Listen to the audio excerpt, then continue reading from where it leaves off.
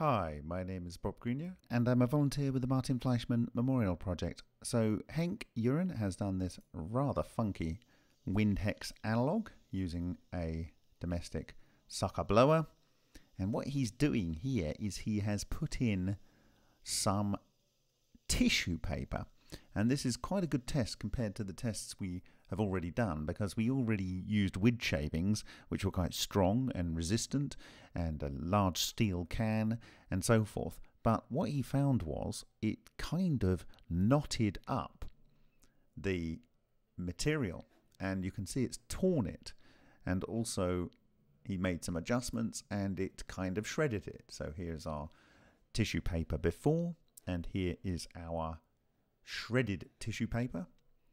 And so we can see that the action of breaking up material is already occurring even on this simple looking device.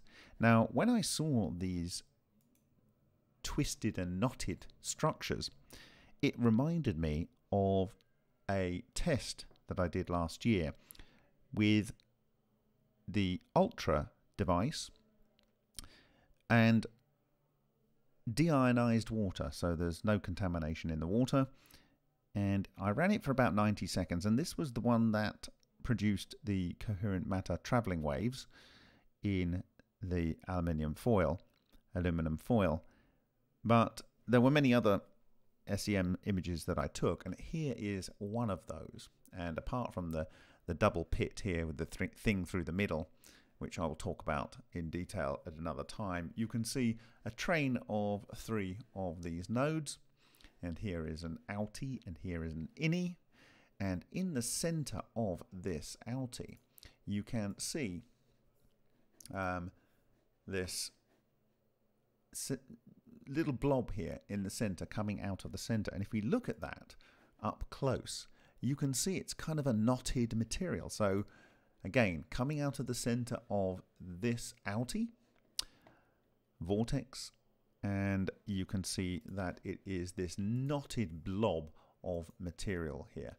So what was that? Well, looking under the EDX in Prague, the brightest blob had, as one would expect, carbon, and as one would also expect, aluminium, so about 26% by weight for aluminium. It also had some silicon, calcium and iron, and for reference, this isn't the best aluminium, so it has a few specks of iron in it, but silicon there, and then we have strangely promethium, and that is a very heavy element.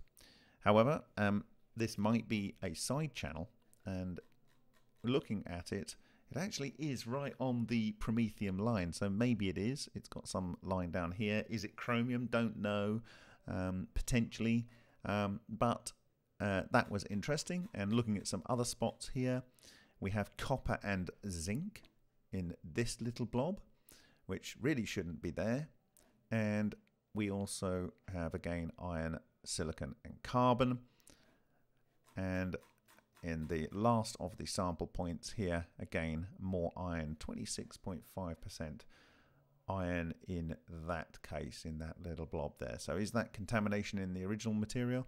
Maybe it is, but that's why we need to run these tests with ultra pure aluminium, which I had purchased the aluminium to do that, but you know, we haven't seen it yet. However, interestingly, there is in this case calcium, and it's 10.5%, and this was using deionized water. It really shouldn't be there.